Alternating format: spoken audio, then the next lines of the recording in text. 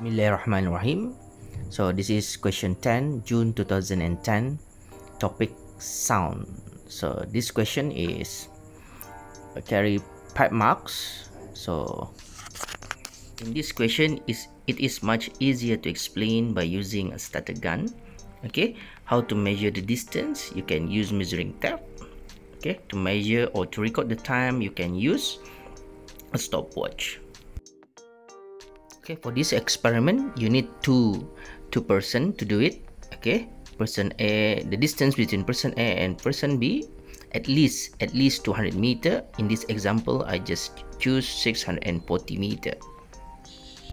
The person A will holding the starter gun, whereas person B holding the stopwatch.